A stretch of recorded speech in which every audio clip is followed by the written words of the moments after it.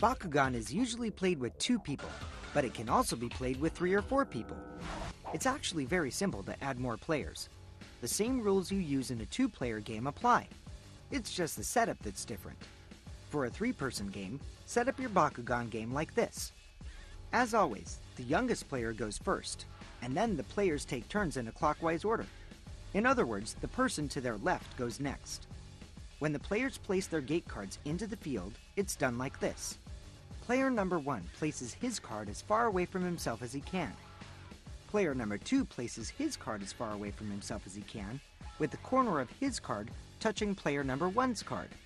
Player number 3 places his card as far away from himself as he can, with the corners of his card touching player number 1 and player number 2's cards. It should create a triangle shape in the middle. And remember, no new gate cards are introduced into the battlefield until all gate cards are used. For a 4-person game, do this. Again, when placing the gate cards in the middle of the battlefield, each player's card goes as far away from him as it can. Then play starts with the youngest person and then moves to the left after that. The big game. So, now you've played Bakugan for a while and you're ready to take your game to the next level. You, my friend, are ready for the big game.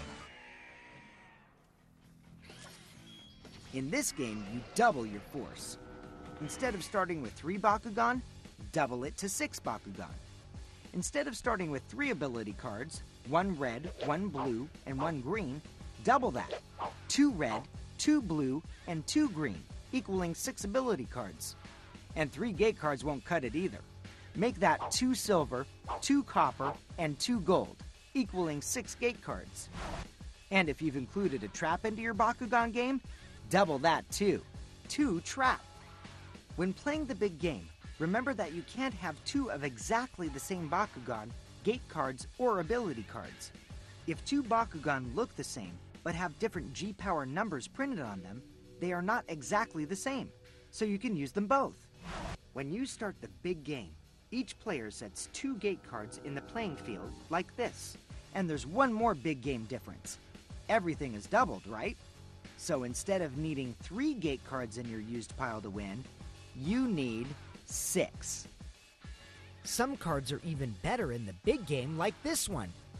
The Triangle of Power ability card is good in a regular game, but can be monstrous in a big game, as there are twice as many Bakugan in the game. This card's bonus can reach a whopping plus 500 G power in the big game.